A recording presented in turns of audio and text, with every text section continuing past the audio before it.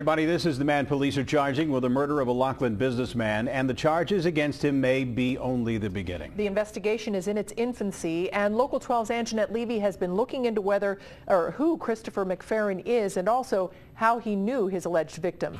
Angenette, what have you learned? Well, Cami, we can tell you that Christopher McFerron is going to be back in court tomorrow morning on a charge of aggravated murder. And tonight, police here in LOCKLAND can't rule out the possibility that others may be charged in the death of James Rolman.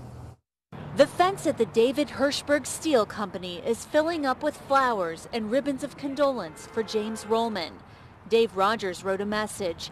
He used to know Christopher McFerron, who's now charged with killing Rolman. A long time ago, we used to ride motorcycles together and everything like that, and he was a good guy.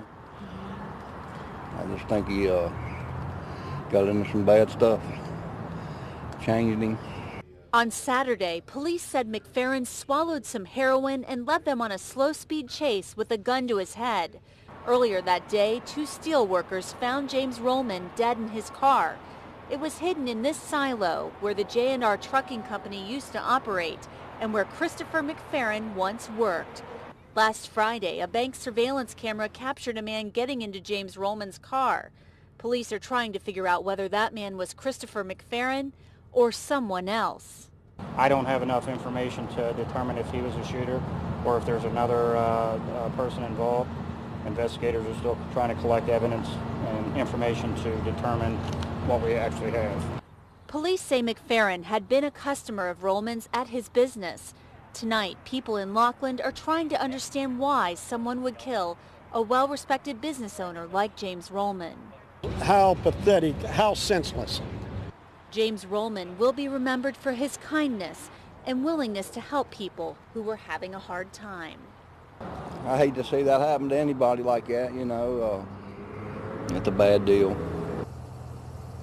And we went to Christopher McFerron's house tonight to try to talk with his family. A woman who claimed to be his cousin said she didn't want to talk with us on camera. She said she knows that the family of James Rolman is suffering, but she says her family is also suffering a loss tonight. Reporting live from LOCKLAND, Angenette Levy, Local 12 News. Cami? All right, Angenette, thank you. And Christopher McFerron does not have a felony criminal record.